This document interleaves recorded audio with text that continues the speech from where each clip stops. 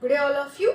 In this class, I'll see the input and output impedances of voltage series feedback amplifier.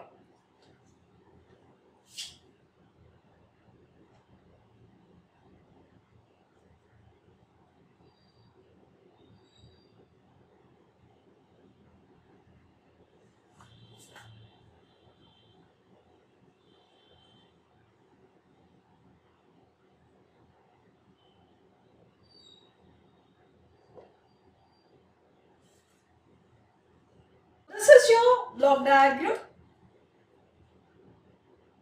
So this is the block diagram of voltage series feedback amplifier.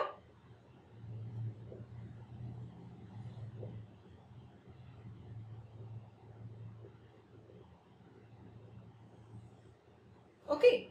So now to find the input and output impedances of voltage series feedback amplifier, you need to draw the Thevenin's equivalent circuit of the amplifier. Okay, so here I will draw the Thevenin's equivalent circuit.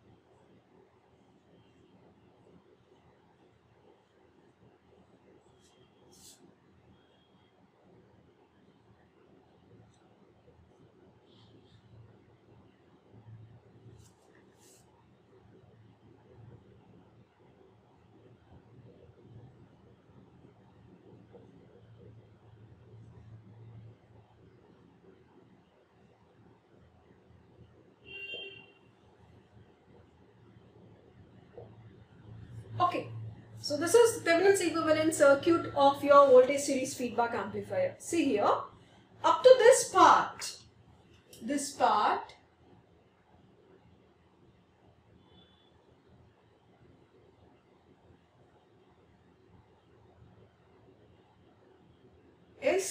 is nothing but the diagram of voltage amplifier. The dotted portion is the voltage amplifier diagram. And then after adding all these feedback things and sampling component, it becomes the Thevenin's equivalent circuit for voltage series feedback amplifier. Okay, so now, yes, see here, in the input side we are mixing VF. So that is the reason we are taking the voltage here, VF. So let me indicate the symbol like this, minus plus like this. Okay. So now we'll see how the feedback affects the input and output impedances of your voltage amplifier. Okay. So let me derive first the input resistance.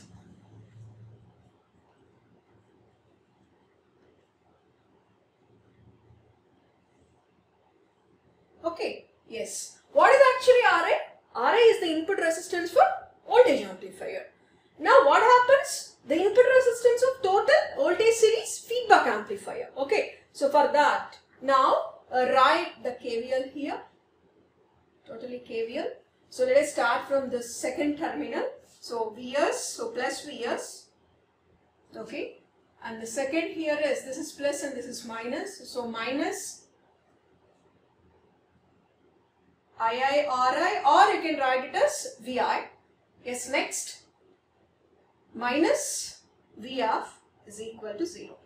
So it implies Vs is equal to II Ri plus, what is Vf? Beta V naught. Okay. So now from output side you write what is V naught.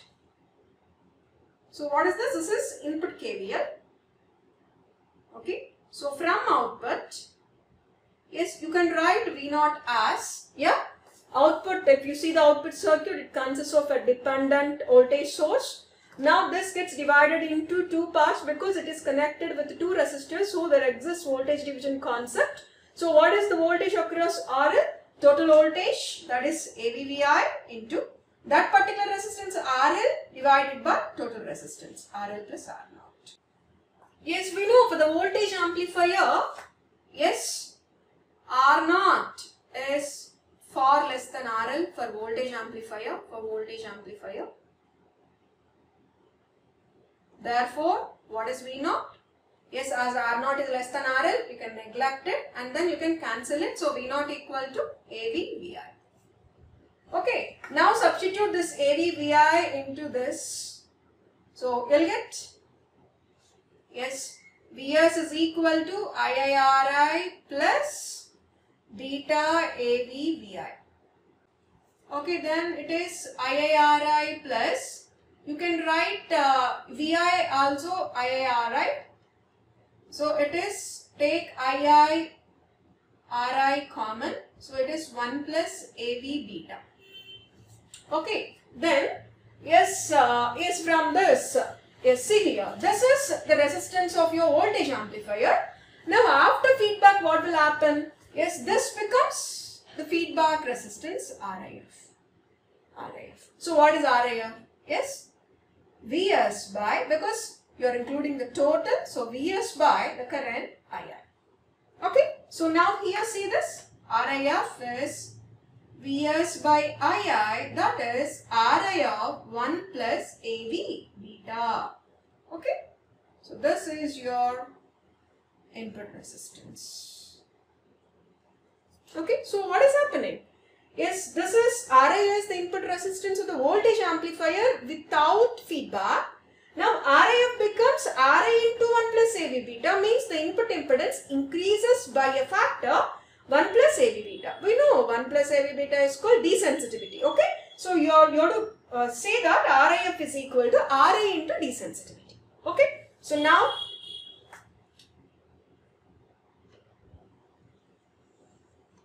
yes, now find output impedance. Yes, let me find the output impedance. Yes. Remember, to find the output impedance means the impedance at the output side separately. Output must not be affected by input. That is the reason whenever you have a voltage source at the input side, while finding output impedance, you have to make it short. So make it short. Simply short it. And then you have to disconnect RL. So just disconnect your RL. Yes, take these terminals. Yes, let us assume you have a voltage. Yes, I'll remove these dotted lines.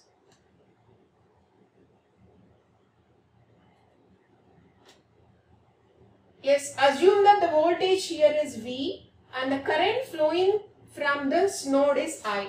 Okay, so now there exists the resistance, output resistance. Yes, this is R naught, but here you can find R naught F, where R naught F is V by I.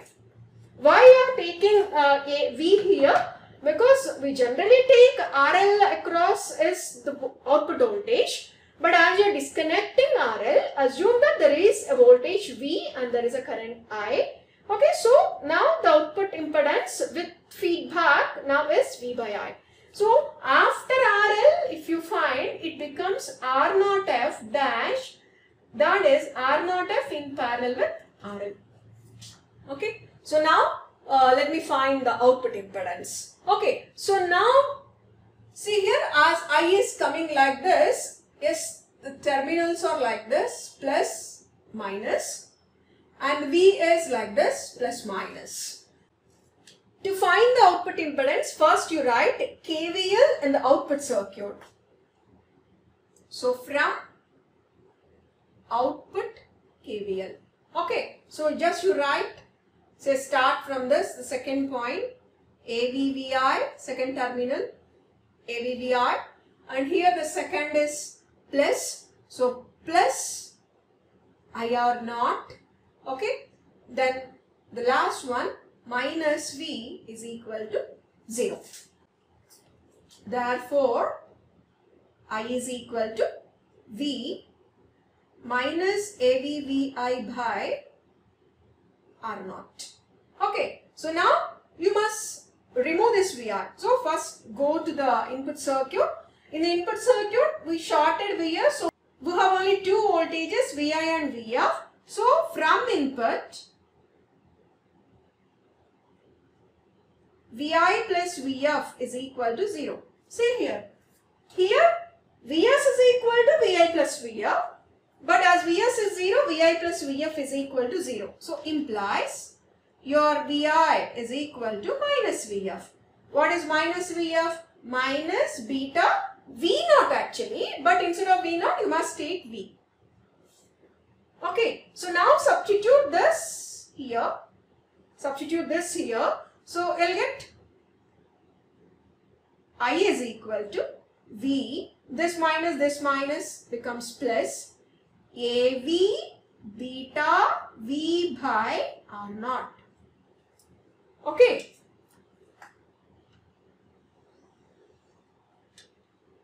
Fine. So implies I is equal to, take V common, V of 1 plus AV beta by R0. So what is R0F? R0F formula is V by I. So V by I, it becomes R0 by 1 plus AV beta. Okay. So this is your R0F. Fine.